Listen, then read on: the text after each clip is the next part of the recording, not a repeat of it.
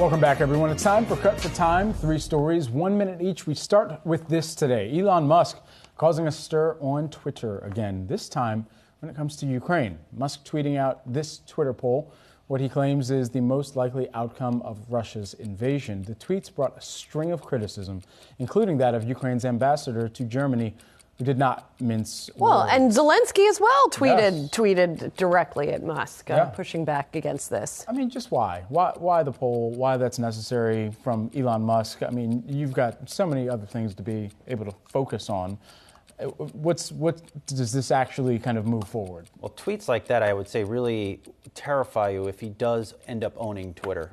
The access and the platform he would have to crank things like this up to the other level would be just immense. It's kind of difficult to imagine it cranking up anymore. He would own it, just like it just. What it is, though, right? I don't know where that would go.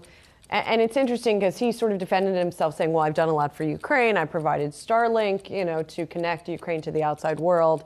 And Gary Kasparov, the former chess champion, or I guess still chess champion, pushed back against that as well. Yeah. All right, let's stay on tech here, or switch gears to tech. The EU voted overwhelmingly in favor of enforcing USB-C as a common charging port today. This would impact a wide range of consumer electronic devices, including the iPhone and AirPods. Many Apple devices currently use the Lightning cable to charge.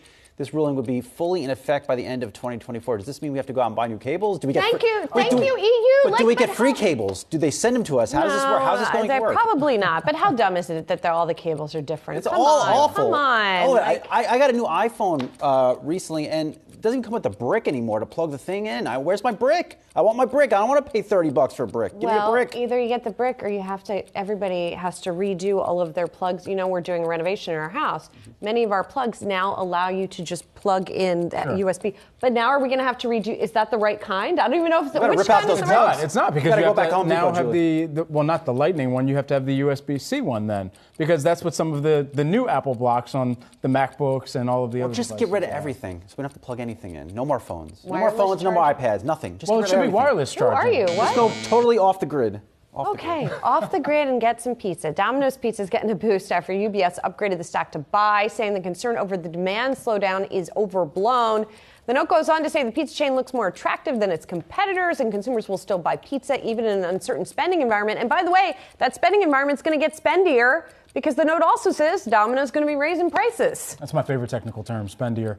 I think for the pizza companies that we have seen, not just in kind of how they've weathered a recession in the past, because if there is a purchase that consumers will continue to lean back into, even if they're looking for some type of value, it's the pizza. It's the digital integration, too, that when you sign up for some type of loyalty membership or rewards membership with pizza, you're going to say, oh, yeah, I'm going to sign up if they're going to give me some free wings with that pizza, too. That's meals for 2 days right there. I'm a Pizza Hut and Papa John's guy. I like the buttery crust. Domino's does not put enough butter on the crust. We're going to say garlic sauce. They need to put more butter on the crust, Domino's. They need to step it up. Butter on the crust? Yeah, I think they just I didn't even know that was a thing. Oh, it's a thing. Yeah, got to. Oh, it's a thing.